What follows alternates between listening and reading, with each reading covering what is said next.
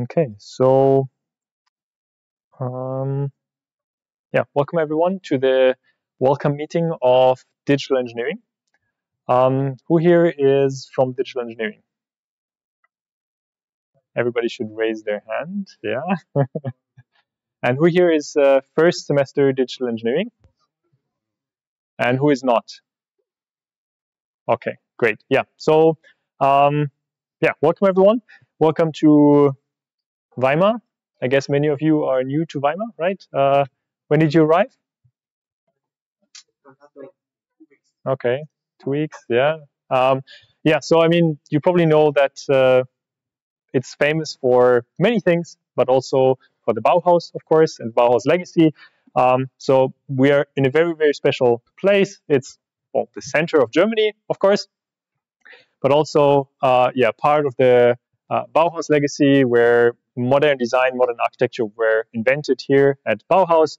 So maybe you have had the chance to walk a bit around the city. There are also some Bauhaus tours where you can look at some rooms in the university, some of the places where the Bauhaus school was founded, which are now the main building on the central campus. So unfortunately, we are a little bit away from the central campus,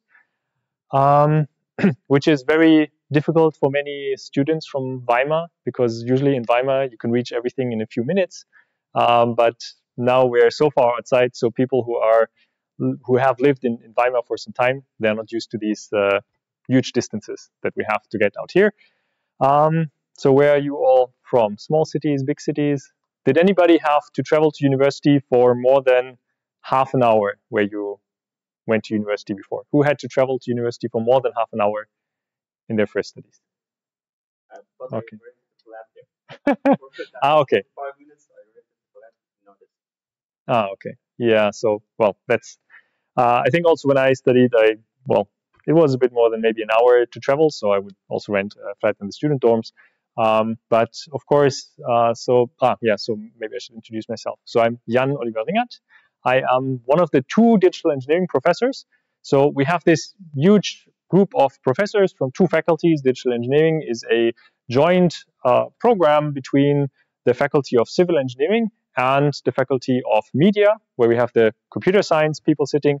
So of course there are many professors that will teach you, but there are two professors which are special, because they are in charge of the digital engineering program, and they are kind of between the two faculties. So the other one is Professor Christian Koch.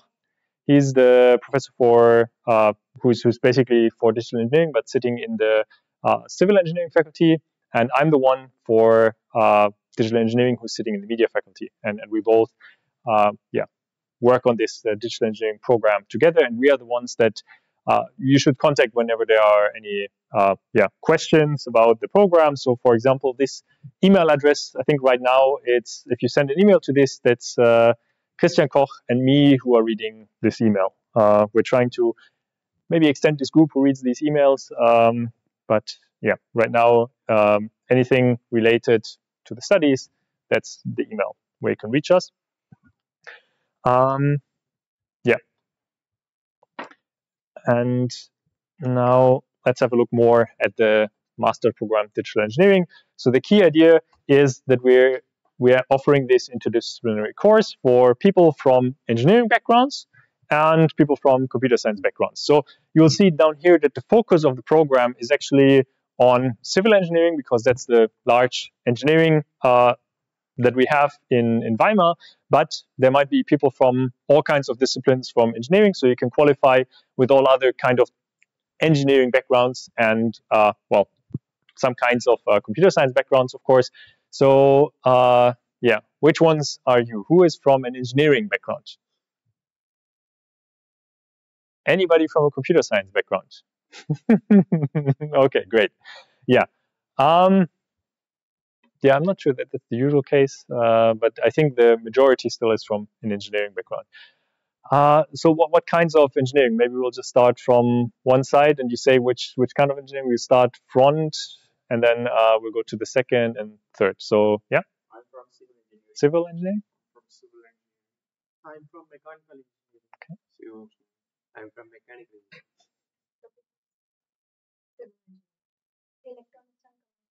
Okay.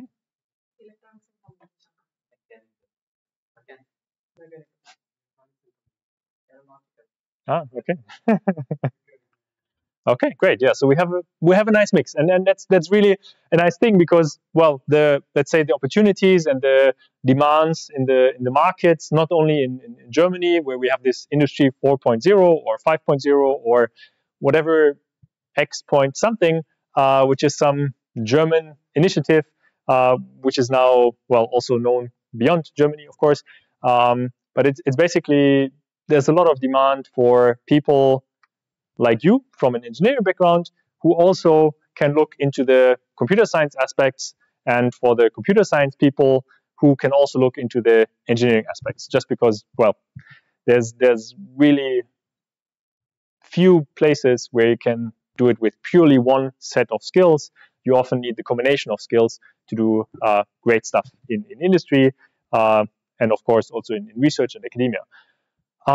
So it's a 2-year program, and it's entirely in English. So all the lectures that you would usually join, they will be in English. You have the opportunity to also take some language classes. So this way, it's not entirely in English because you can maybe learn some German, some Italian, or whatever. There's a lot of offers by the language center. So who already signed up for a language class? Ah, they start a bit later? Ah, okay. Yeah. Okay.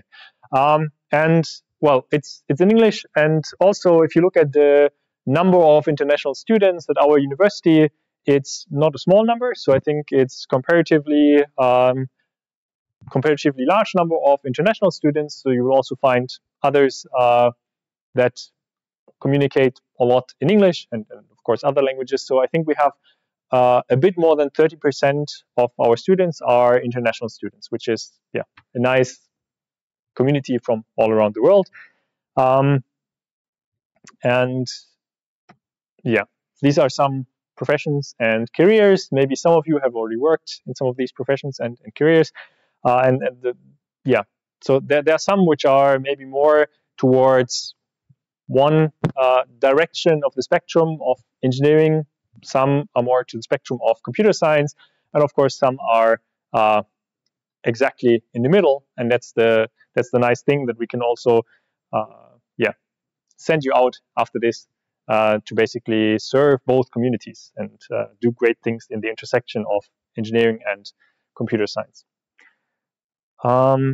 We have some things which are somewhat unique about Bauhaus University is this well, project-based and research-led studies, that we have also some projects where you can really do some your own kind of research, and not all universities have this. They are usually in the, I don't know, 3rd semester, I think. We will see some overview very soon, and their students basically they build some applications, they do some research, and it's in groups. So I think it's a very nice thing to do, and people really, yeah, like those projects usually to create their own things. So it's not just like a lecture where somebody tells you what to do. You are actually free to do your own thing. Of course, with some guidance, because often these topics that are offered for the projects, they relate to some of the research projects that the different professorships do in our university. And today, actually, we have the project fair, so it would be a little bit too early for you to go. But if you just want to get some inspiration on what kind of projects are offered, that's today at 5 in the Audimax. And yeah, who heard about it? Who's planning to go? Yeah, so I mean, you're free to go and free to listen, but if you apply for a project right now, you don't have the formal requirements. So you have to pass your 3 foundation modules that you got as a stipulation to be able to join the projects. And some projects, they do have extra requirements. So some projects, they might say, well, you must have passed the module on Introduction to Machine Learning, or you must have had a high mark in the software engineering module, something like that. They might require that. But yeah, you can already have a look. We will have, I think today they scheduled that so each presentation of a project will be 3 minutes, plus maybe 1 minute for questions. And the current schedule says that we start at 5 and end only after 7 because there are so many projects that are offered. Yeah. So you can choose later whichever one you like. This is an overview of the curriculum. I'm not sure how deeply you looked into this. Who saw these blocks, engineering methods and computer science methods? Yeah, you saw them? How did you see them? And when? Yeah, on their website. But they have only been on the website for a few weeks now, I think. Because what happened is that every few years, I don't know, maybe every 6 years or so, every program that is offered by I think, European university has to be accredited. Some people from other universities and some regulators, they will review your project, your program, and they will check whether everything is in order with the way you're teaching, with the content that you're teaching, with the way that you have the study requirements.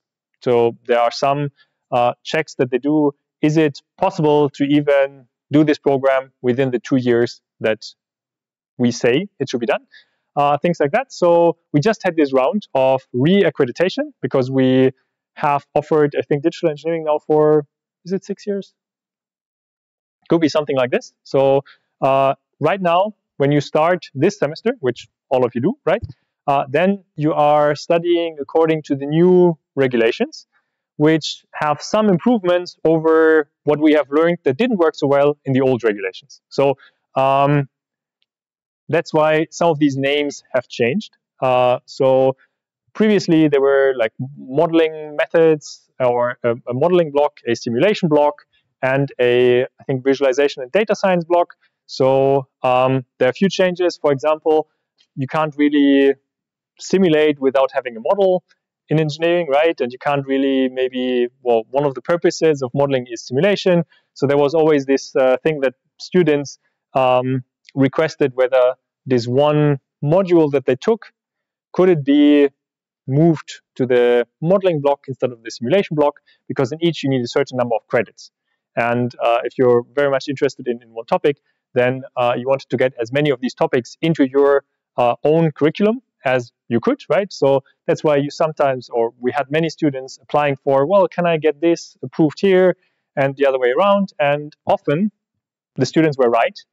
And we gave them the opportunity to get basically the things approved in other blocks. So that's why we decided it's just a lot of paperwork, and we're going to join those blocks. And now these 2 blocks are now called engineering methods, so that you don't have to ask all these exceptions, because now the exceptions become the main rule, basically. And then also maybe the things that you can do in the data science and visualization block, they're a little bit extended with more modules that you can take. So that's why we decided to now call it computer science methods. So you have the engineering methods and the computer science methods, but the composition in terms of the workload and the credits, they remained the same. So that's why you have a little bit more, well, double the engineering over the computer science methods. But some of the engineering methods, of course, they're a lot related to, also computer science topics. It's just that they are maybe taught by the computer science people that formally stay in the faculty of civil engineering. So yeah, it doesn't mean that you will have only very little computer science. It just means that the labels are maybe more towards the engineering than the computer science. And then, of course, you have these electives. That's also something I think not all universities have this huge freedom in terms of the electives. So the electives, they're basically things that you can take from any program that we teach here at Bauhaus-University. So you could even go to the arts faculty and take one of their lectures and take this as the credit for one of your electives. You see some smaller electives here, so the size roughly corresponds to the number of credits. So the normal blocks here, they are 6 credits, and then the small ones here, they're 3 credits. So one thing that is very, very common that people take as elective, that's a language class. So, and language classes, I think they're usually 3 credits, so that's why you have some smaller blocks as electives. In total, you can take 12 blocks of electives. So what also could happen is if you're really, really interested in the computer science area, you could take some of the computer science as an elective, right? That's possible.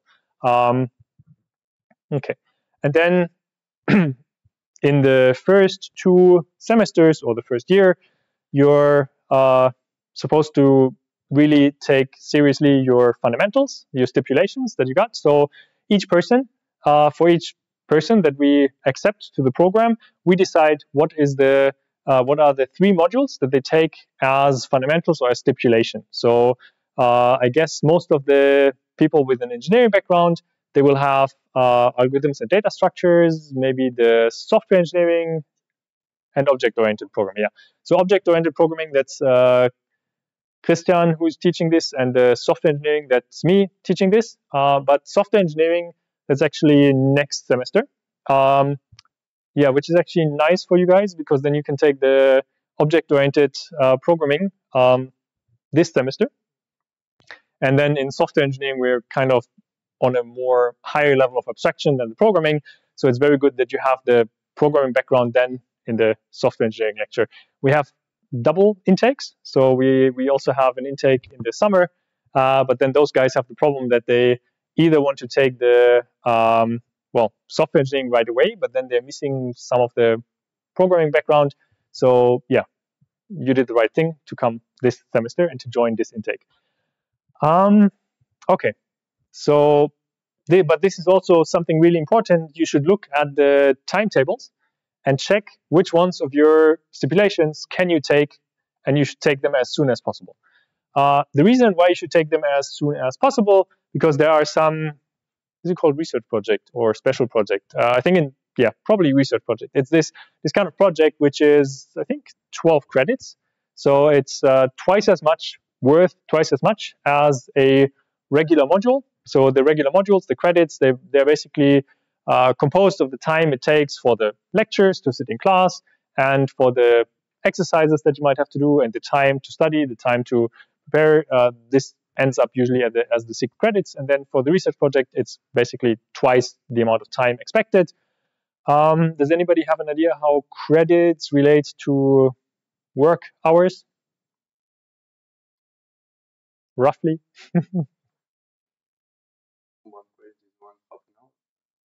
So the credit system is somewhat different. The credit system, 1 credit is roughly 30 hours of work, but over the semester. So basically a 6 credit module then gives you 180 hours that you should work, and you're expected to get roughly done 6 modules per semester, if there are those 5. 5 of the 6 credit ones, which would get you, I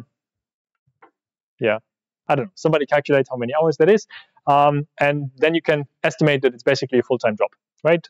So your studies are like a full-time job. Okay, so 900 hours, good. So so that's, you have to do your own scheduling. I know that some students, they take some part-time jobs. Just make sure that you choose the time that you dedicate to everything wisely, and get to know how much time you really have to invest into the studies. To make sure you get these things done. So for example, for the research project, you need to make sure that you clear the fundamentals. If, let's say, in the first semester, you take the fundamentals, you take some electives, and you fail some exams, then you have the right to do the re-examination every following semester. So basically, if you fail something in the first semester, you have the right to do the examination again in the second semester, which can then allow you to take the research project in the third semester, right? And the lectures are usually offered every 2 semesters. So it's a bit tricky if you want to do the lecture again to then get re-examined. So maybe check with the person teaching the lecture whether this will be possible. Based on the official study regulations, it's not. You have to be re-examined the next semester. So that's something to keep in mind and check.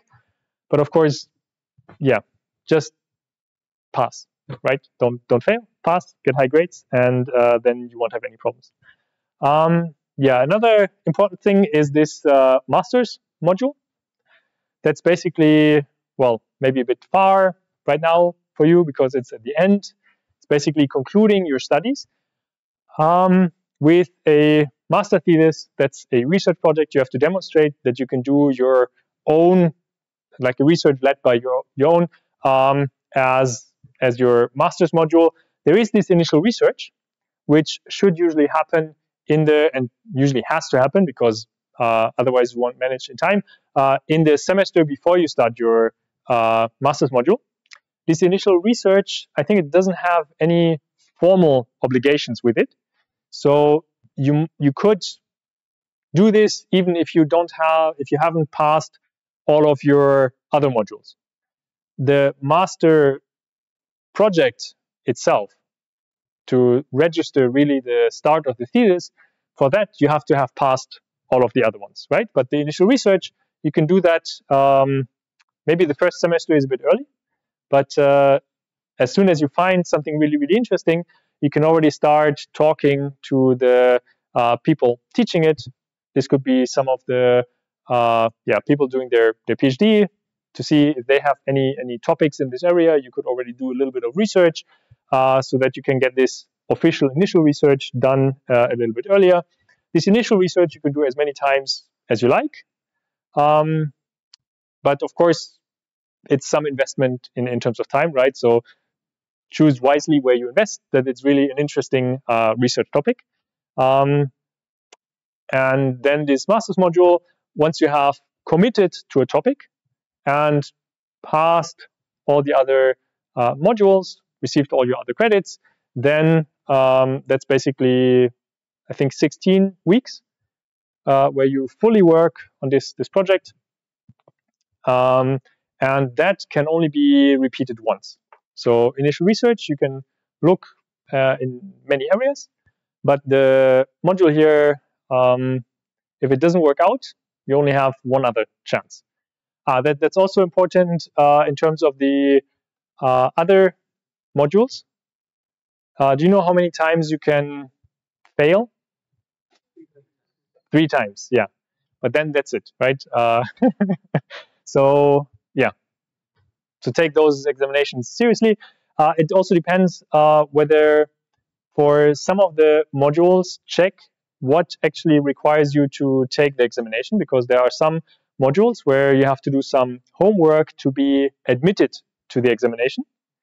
But being admitted to the examination and actually registering for the examination are still 2 different things. So I think last semester we had some people being admitted to the examination but not registering. And then in theory, we could send you away on the day of the exam because you haven't registered. But this is something you will see how this works. And another important thing is if you notice that you won't make it for this one module and you think it's maybe better to concentrate on other modules, there is some period where you can still deregister from an exam and then you don't have to take it. Although you might have you might be admitted to the exam, so you have now the right to take it. In many modules, you keep this right for the next semester or the next year as well. So sometimes just be aware of these regulations, how to register, how to deregister, to not accidentally fail some module because you signed up for the exam and then you don't go to the exam. Then it's a fail. So this would already be your first fail, and then the second one, would count again. So just be aware of these regulations. So I'm not sure how many people actually read those regulations, but it's a really good idea to do so now and then. Maybe right now it's all a bit abstract, these regulations, and they're long texts, but yeah, it's a good idea to read them. Is the link here somewhere? Yeah, well, the link is right here. It's a long link, but I can show you on the website. So basically, that's the digital engineering website. You probably saw that. And then now you guys are the first ones with these study regulations. And they're not yet available in English. So, yeah. How's your German? B1. Who has more than B1? Who has less than B1? You have more? What's your B2? Great. Okay. Yeah, but they're working on the translation. So somebody internal on the university is still working on the translation. You can look at the previous regulations.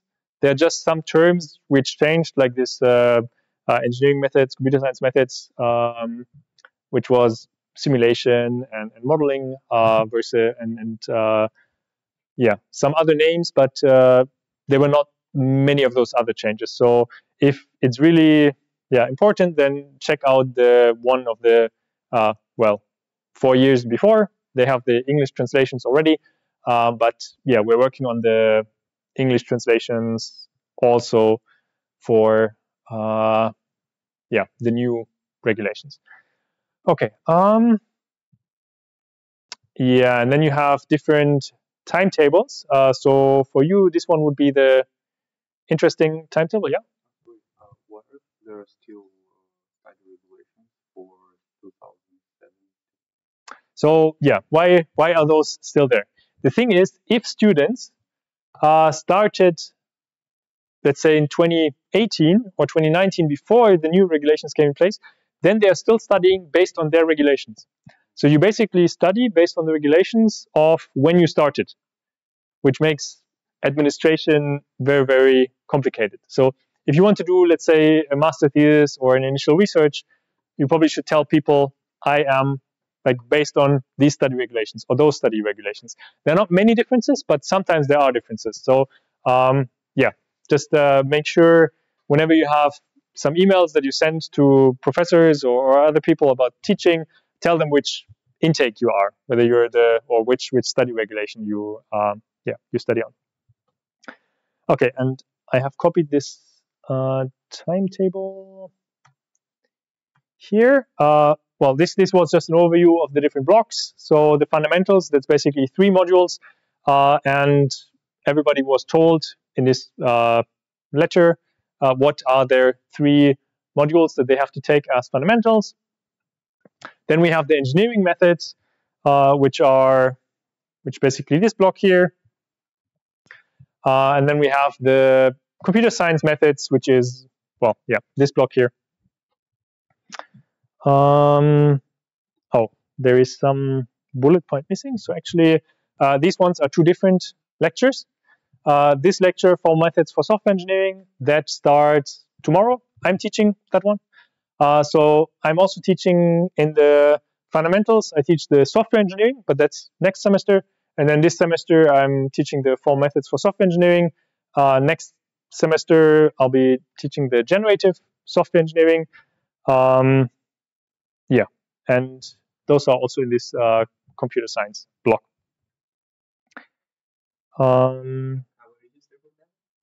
Yes, there are. Yes, at this semester, you could join the 4 methods for software engineering. Yeah, you will see based on the study content. So basically, in the computer science, the lectures for computer science, the modules here, you just find them on, I think in Bison. Then you go to the Moodle site, you say you want to be registered, then one of us has to say, yes, I admit you to this thing, but that's not a formal thing. So this is just so that you can join the Moodle room and then see the lecture materials. So I haven't updated those yet. So in Moodle room, it just says first meeting is tomorrow. But we'll put up the lecture materials. So you can or what usually happens is that you have maybe 80 people joining in the beginning of the semester for your module. Then you have maybe 60 people starting the homework because that's what qualifies them for doing the exam. And then you maybe have, at the end of the semester, maybe still 30 people really submitting all the homeworks. And then those people are usually the ones that also sign up for the exam. So it's a bit different for the foundations because they are the people that go there, they have to do them, right? All these other ones, you can, well, look into the stuff that is being taught. You can see, do you like the people? Do you like the content? And then you can decide whether you go through to the formal registration. But then once you have registered and attempted a module, you have to complete that module. So let's say you register for the formal methods class, you somehow go with submitting all the homework, and then you submit the final project. So there's no exam, there's a final project in this one. So you need to check how the final mark will be determined. Some of them, they take into account the stuff you do during the semester. Some of them, they only take the final exam. Some of them, they take the final project. So this depends on each module. So you can always check with the people teaching it, and they should tell you in the first session usually. Yeah. So if I'm not sure which course I would like to choose, it's better me not to choose it in by or model yet. Just attend it, and then when I will decide that I would like to study it. Or I'm wrong. So the way that we do it in the computer science is that we like you can sign up on Bison, you can sign up on Moodle, and there's no commitment that you did with that. So just by registering for the Moodle room and joining the lectures, you haven't committed to anything. You haven't committed that you're really doing this course. Even with submitting your homework, you haven't committed. Registering to the exam is the stuff that commits you, which happens during the, I don't know, like 4 weeks before the end of the semester, 4 weeks before the end of teaching. That's when you have this exam registration period. I'm not 100% sure how they do it in civil engineering, because these are two different faculties, so they might do it differently. So for the computer science stuff, usually what happens that in the beginning of the semester, we have tons of students in our Moodle rooms, and then sooner or later, we will see how many are really attending, right? So for the computer science stuff, that's completely safe. For the civil engineering, I'm not 100% sure how the registration and commitment actually works. I'm not 100% sure if they do it the same way, or if they say registering is a commitment. But that's something that you maybe can ask the higher semester students. They should know. I should maybe ask them because I should also know. But yeah, that's the problem with having two different faculties. Well, yeah, but yeah. So basically, just usually you can look around and do a little bit of checking things out in the beginning, and at some point you won't manage to check everything out at the same level, because at some point you have to really work on the modules to keep up with the content. So at some point, you will reduce the modules anyways, and then. But it's probably a good idea to look around a bit, because many of the topics will be new, and so the first sessions, I think they are always the important ones. It says on the timetable when the first sessions are. So that's the timetable here. You see many things in parallel, so you can't take everything at once. But if you would take everything at once, you would be done in 1 year instead of 2 years, right? You could if you wanted to, yeah. Yeah. In computer science, like we have 6 subjects. Yeah. Well, it's 8 because I forgot a bullet here. Those are 2 different ones. Yeah. So we have like computer science methods, we have 18 credits. Yes. So we can take 3 subjects or maybe 4 just credits. Yeah. But if we can take 2 more in electives, right? Yeah. We can do that, right? Yes, you can do that. So for electives, you can move any of these into the electives as well. So you could take 5 of these computer science ones and get them, as part of your curriculum. You can, of course, take, I think, other ones if you want, but then I'm not sure whether they would appear in your final grade sheet.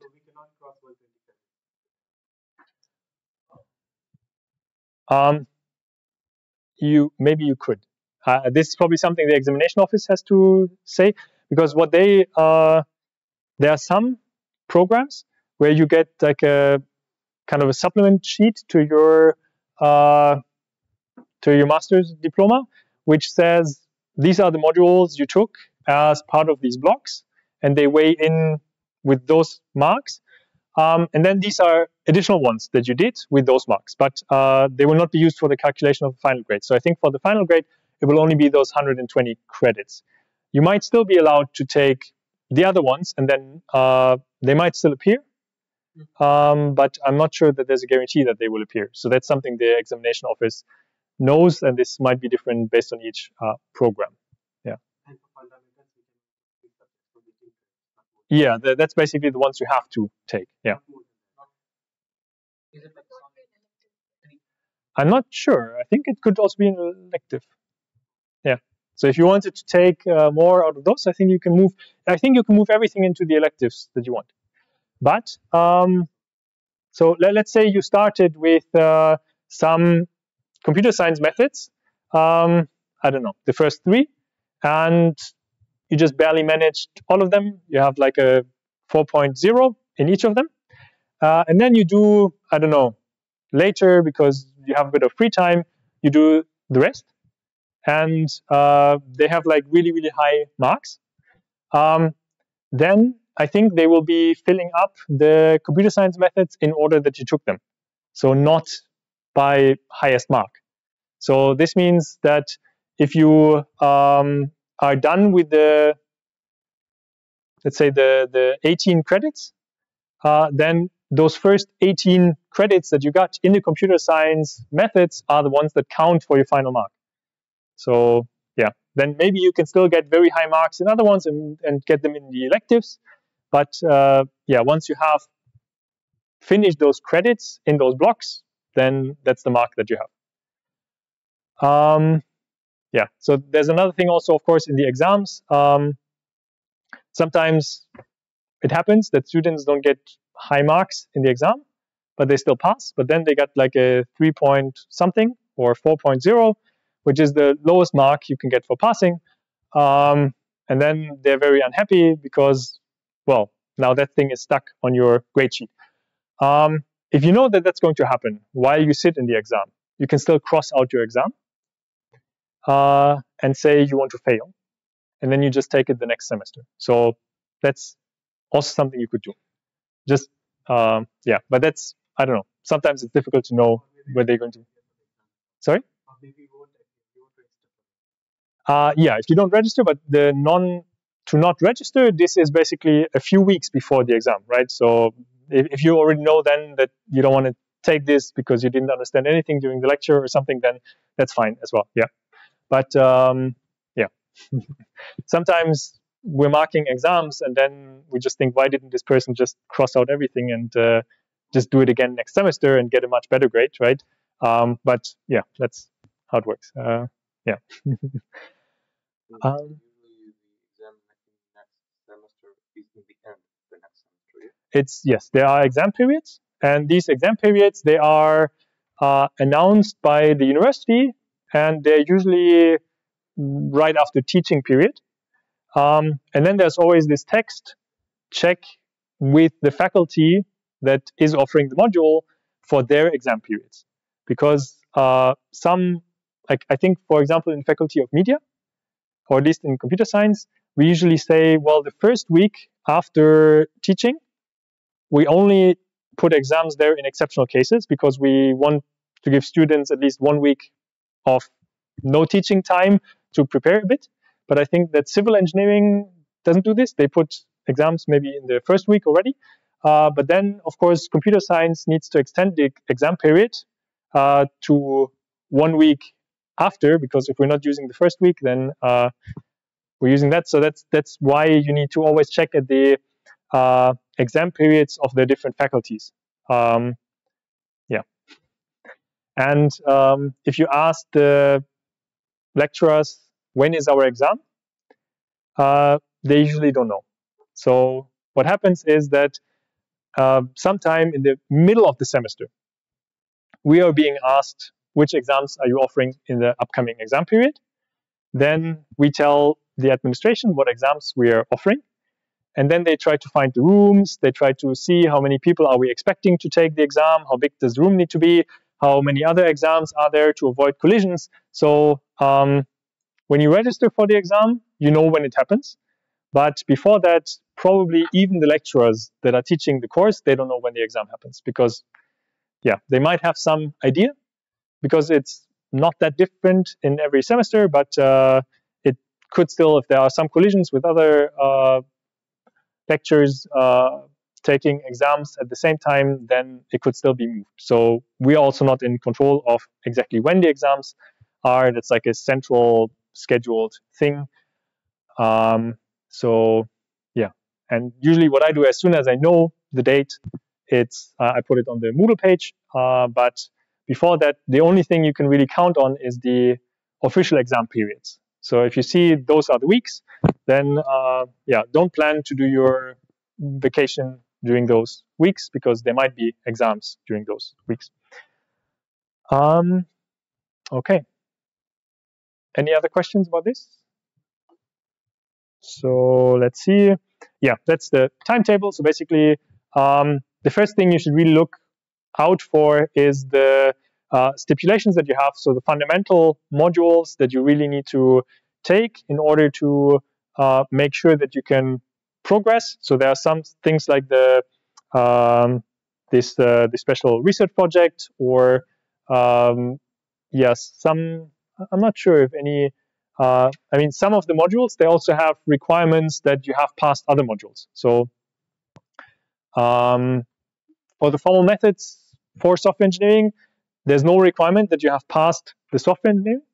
It might be helpful if you have, but it's not a formal requirement. So you could take that, but there might be others that require that you have passed maybe some other modules. So you should check that, whether you are able to take this the modules that you're planning, or whether they have these formal requirements. Usually we don't have that many requirements, but sometimes stuff is based on each other, and then there might be a requirement that you have passed one thing, because otherwise half of the concepts that are used during the module, they might be very difficult for you to yeah, catch up on. Okay, yeah, and there are some language classes which are offered by the media faculty. So academic English, that's actually different from the language center. I'm not 100% sure how you do with the registration, but that's maybe something to figure out, because I think those are quite popular, and then you need to register early for them. But right now, I'm not sure how to register for them. Okay. Yeah, here it says, well, register early for the language classes that you can use as elective modules, right? So you can, yeah?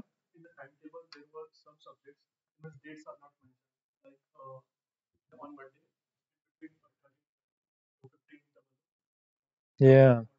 of physical processes, the date is not mentioned when the class starts. So there are certain other subjects or dates are not mentioned when the class starts. Yeah, that's a bit tricky, right? Because that's annoying if you show up and then nobody's there. Yeah. So, well, probably you have to risk it, or check on the Moodle page. Yeah. Maybe if you can get access to the Moodle page, then it says it there. So I think for mine, it says it here. Yeah.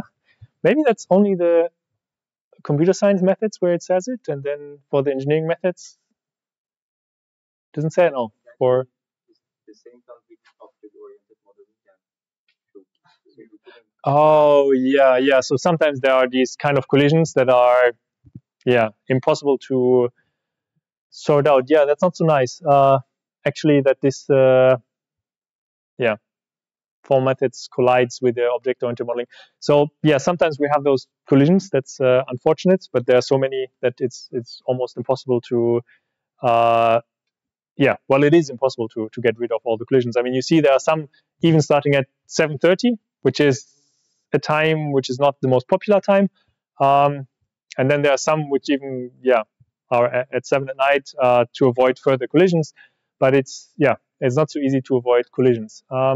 You also have to be when you look at your schedule, you have to look at the places where it's actually taking place, because it might mean that you have to travel from Marienstraße inside the city out here.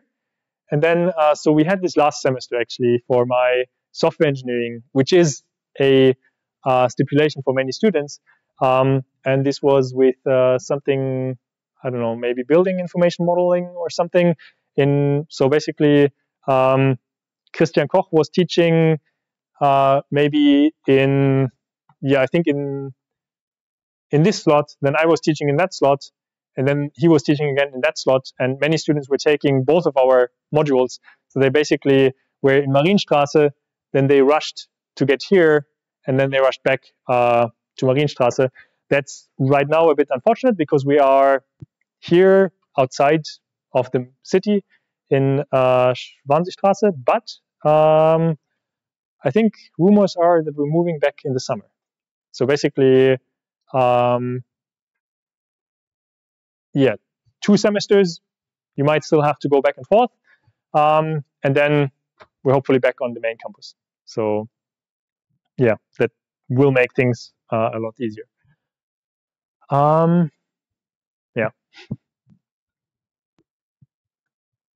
And I know also that usually when people decide what lectures do they take, they consult other students who have taken those modules before, right? Which, could be a good idea, but sometimes it's a bit misleading because I had many students, for example, for the generative development, which I'm teaching in the previous semester. I was wondering a bit why I have, so the first semester I was teaching it, I had a lot of students. And then last semester, the numbers were a bit down. So maybe, well, they were not terribly down in the end, but I thought that I would have maybe at least the same number of students as before. And then it turns out that there was the rumor that the exam was so difficult and that so many people failed. But I calculated and it was just a bit less than a third failed, which is not so terrible. So I'm teaching this software engineering, and I took it over from another professor, and there actually, I think 50% failed. So I think a third is not so bad. So don't be misled by unofficial rumors and statistics. Okay. So I have a question. So GIS once a week.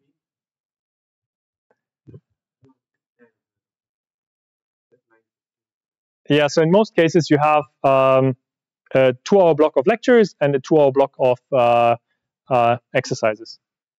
And then sometimes you have also some supported tutorials, which are maybe another 2 hours. So you might have 6 hours, but I think in most cases you have the 4 hours, which is 2 blocks then for the lectures.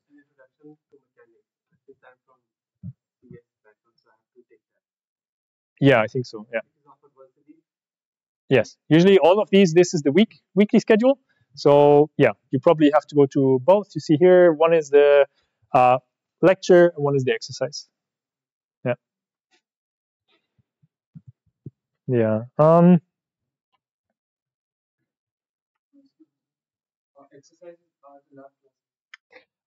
Well, it always depends a bit. So there are some which have exercises completely hand-on, and there are some which have exercises still in a lecture hall, but maybe in pairs or a bit more interactive than a lecture. So this really depends on the person teaching. So for example, in the formal methods, we have the exercises still in a lecture hall, But then we're expecting people to bring their own laptops so that at least always two people can work on one machine. Because yeah, last year we had more people than we could fit in the computer lab. So that's why, yeah, we couldn't really do the exercises in the computer lab. Yeah, but this really always depends for uh, stuff like, well, very basic things like introduction to programming. Very likely they will be in the lecture hall and in a computer lab, and some other things with more where you are relying on labs, then they probably are also in the lab. Yeah. And the assignments would be given in the class, or we can get it online. So that's everybody uses Moodle, but people use it differently. So like Moodle allows you to put up all the materials.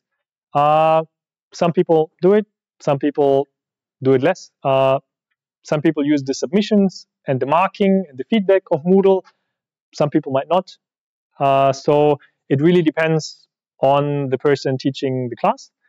But yeah, I think most commonly you have the assignments available on Moodle, and you can submit them there because you have to submit them usually by some deadline, right? Every week or every other week. So for example, yeah, in the formal methods, what we do is the submission will then always be on Moodle. You have the worksheet on Moodle, and then you also submit on Moodle. In the software engineering, we usually use either GitLab or GitHub, and then you do your work there, and you submit maybe a tag that you created to make sure that you didn't change the code afterwards, right? Yeah, or you submit a zip file or something. It really depends, and yeah, this might really depend whether you can submit something handwritten or not. I'm not sure how now it's with mathematics. So when I was a student, which is, well, decades ago, then we could submit handwritten stuff in the mathematics, and it was expected. I don't know how it is right now, whether you can still submit handwritten stuff. Yeah. So usually the source of information should be Moodle. If you don't find it on Moodle, ask the person teaching. So yeah. Usually those first meetings, they should clarify all those things. So yeah, for example, yeah, in the first meeting tomorrow, I'm going to introduce the formal methods lecture. What are we going to do? What is expected from the students?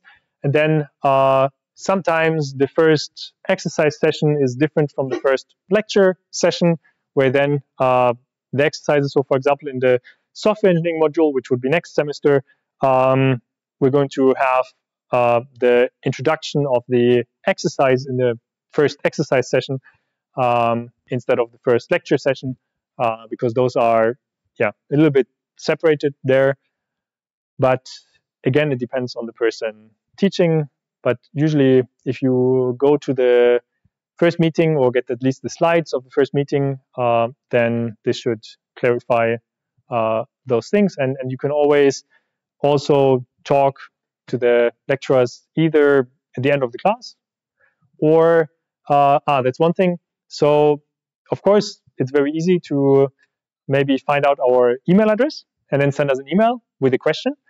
Very, very likely, if it's not clear to you, it's not clear to at least some others, right?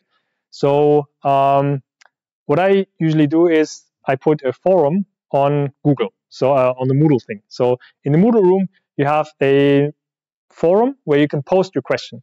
And that's usually much better than writing an email, because if you write an email, then it's only you who gets the response. And the other people who are unclear about this thing, they won't get the response. They won't be able to even know that somebody already has answered this question.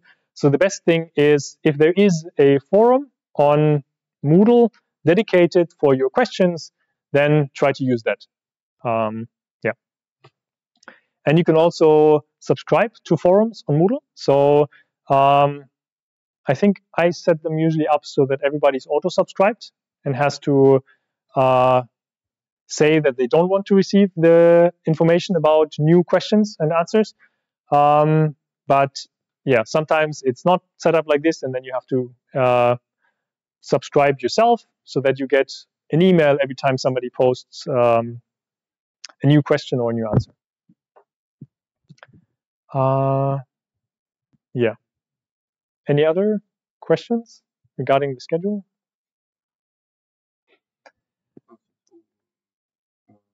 Maybe somebody asked that, but as I see, for instance, also design and interpretation of experiments on Tuesday from 3 p.m. and structural dynamics. So if I'd like to choose both of them also together, and also on Wednesday, finite element methods at 11 a.m. and design and interpretation of experiments. So I should choose only one from these 3 programs for engineering methods. Am I right? Yeah, so it's a bit tricky. No, I mean, There are some, it is supposed that I will choose only one. Yeah. if they have those collisions, sometimes those are, let's say, false positives. So what happens sometimes is that some people put their exercises only every 2 weeks, and then they might alternate. So if there's a collision maybe with an exercise, it could be that that collision doesn't really take place because both of the people teaching, they do it every other week. So always check with the people teaching whether they really teach every week for is in particular the exercises. So lectures usually they're not moved, but sometimes exercises happen only every 2 weeks, and then it's fine to basically go to that one only every second week, and if that fits with the schedule of the other, it might work. But usually there are some collisions which probably you won't get rid of, and this means then that this semester you can only take one of them. You might take it, so the way that these are repeated is usually every year, so that you might have the next one 2 semesters from now. I think, I'm not sure if the next group is coming here. Okay.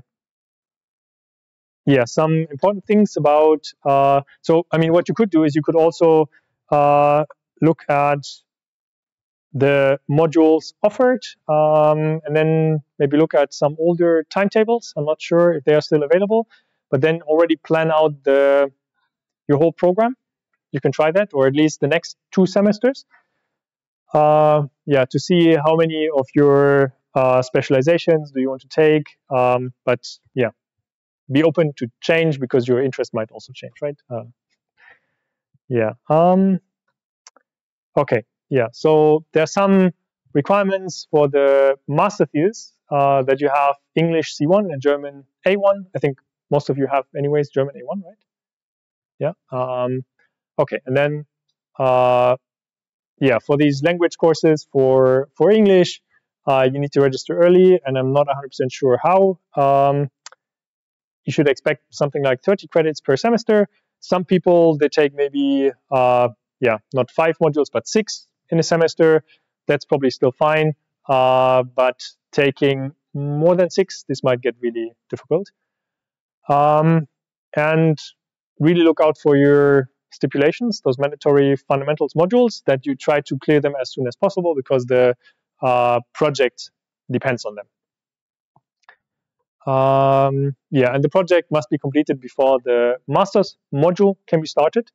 So usually you do that in the 3rd semester, the project, and then the master module in the 4th semester.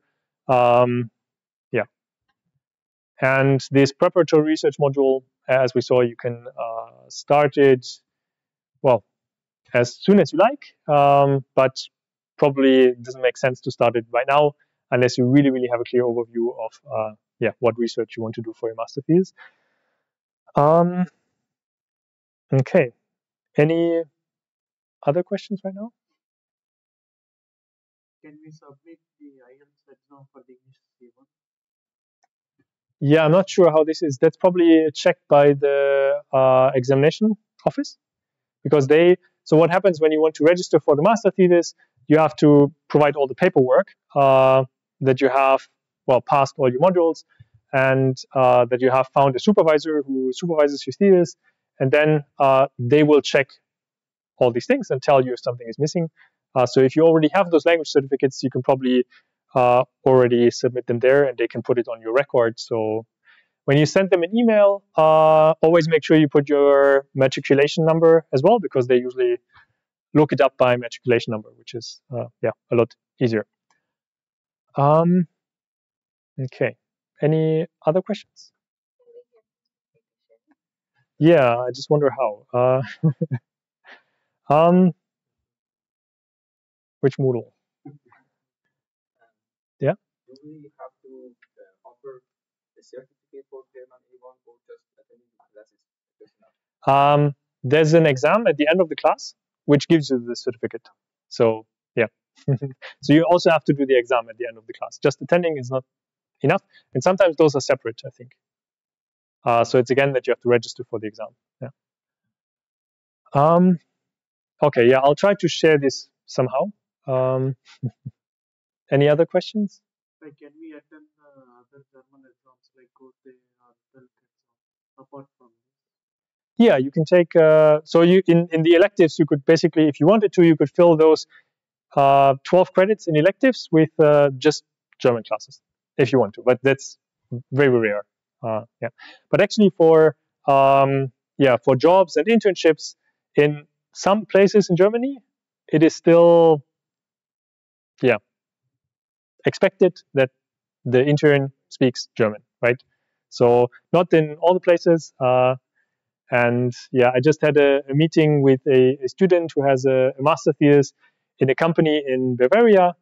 And I don't know how much you know about Bavaria, but they speak a slightly different German. So, and they were holding this meeting with the student in German. The student has, I'm not sure which level, maybe B2 German, but Bavarian German is very different. And afterwards, I had to translate to her what what they actually said. But that's what you will learn here is the normal German, not the Bavarian German. I'm not sure how you learn that. Maybe you have to be born there. But okay, yeah. Any other questions? Can we take our thesis in history? Yeah, so that's a good question. You basically need supervisors from the university. So, and the first supervisor usually needs to be a professor from the program. So somebody from digital engineering. This could be in civil engineering, could be in computer science. They can be the first. The second, in theory, could be somebody from industry, but this has to be approved by the examination committee, which means that you would have to apply for this exception. So what usually happens is that even if you do your thesis in industry, the two examiners will be from this university. And they might, so sometimes companies, they say, oh, here's a master thesis for you. And in this master thesis, you will do these things. And then some students come to me or to other professors and they say, well, I have this great master thesis opportunity. This is what I'm going to do in my master thesis. And then we look at this and we say, well, this is not going to be considered a master thesis for our program because there's no research aspect. Maybe the company wants a cheap intern who configures some systems, some machines or something, right? So then for our universities would not really qualify as a master thesis. So doing a master thesis in industry means you still have to find a supervisor, and you have to be a bit careful with finding a supervisor. So for example, sending an email to all the professors where you say, oh, I really like your courses. Do you want to supervise my master thesis with this company? Very likely you're not going to get a single response. If you write to someone, maybe you heard some of their modules. Better you heard more than one. And then it's better you say exactly what part you were particularly interested in or what part of those modules you think might be relevant for this master thesis, right? Because just sending it to every single professor to just find a supervisor to supervise this thing that somebody thought would be good to hire a student for, yeah, that's likely not going to work that well. If you have a supervisor who's really interested in a particular topic and a company that is open to doing a bit more work and allowing the student to do also those research aspects, then this could be a good fit. So I'm also supervising some projects which are with a company, but then this also requires for me to be in quite a few meetings with this company, and it also requires for the company to send somebody to these meetings, even if they're just online, to spend their time and talk to me and the student about the research aspects, right? Which not every company wants to do. Some companies, they just want cheap labor, right? So you have to be careful with those topics. Yeah, but it's possible. Some people, they don't do it at all because, what could happen is that in the end, the student maybe only does 30% of what would be required for a research project in the company, because a lot of the stuff they do is not relevant for the research part. Then the student still has to do another semester here, right? So the student spends a semester at the company, getting maybe only 30% of what is stuff relevant for the thesis, and then you do the other 70% in another semester. So it also extends your studies. And in the worst case, your project is based on resources from the company that you no longer have access to. So, for example, they have it's some company in the automotive industry. They have some very fancy embedded AI system that we don't have in this university. Then you will no longer be able to do any experiments with that if the time in the company is over. There are some companies which are very open, and they give the students some contracts that even cover the time for the initial research. So there's a company right now where one of our digital engineering students is doing a master thesis, and she's still doing the initial research, and the company is already paying her. So this initial research, not every university does it. So it also depends on the flexibility of the company. Yeah. Yeah.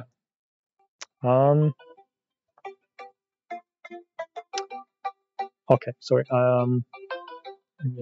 This can wait. Okay. Any other questions right now? Can we take a semester break? You can take a semester. Yeah. So I think in some constellations, if you want to do an internship, you need to do a Urlaub semester, like holiday semester, or I'm not sure what's the official English word for it. This is basically where then you cannot take any classes in the university. But the important thing is that you register this, I think, with the examination office, that you tell them that you need to be on this break, because otherwise it will count as a regular semester in your studies, but very likely you're not getting any credits during that semester. So then it's not good for your overall studies. But having this break semester, that's usually fine. But there's also a limit of how many of those you can do in terms of the student visas. So like you can't do, I don't know, your first semester here, and then you disappear to some company where you work for another 3 semesters, and then you notice that your visa is expiring. So you need to apply for a new one, but then it might get very tricky to get any justification of why you didn't progress with your studies, right? Yeah. Okay. Any other questions? Okay. I'm not sure if this room is booked afterwards. Then, yeah, thank you all for coming, and hopefully see you soon, either this semester or next semester. Yeah, there's some. I'm not sure if this is actually the current student assistants to help you arriving. Do any of these ring a bell to you? Then maybe it's from an old Excel sheet. So, yeah. So just if there's anything about the digital engineering, let either me or Christian Koch know. Yeah. Sorry, what's the difference between exercise and seminar? Ben? Ben? Habt ihr hier was? Nein. Ah, was? Oh, yeah. I have another meeting 11 minutes ago. Sorry, between seminar and exercise. So seminar is usually a standalone thing, whereas exercise usually belongs to a lecture. But yeah. Yeah, sorry, I have another meeting right now at 2, actually. Yeah.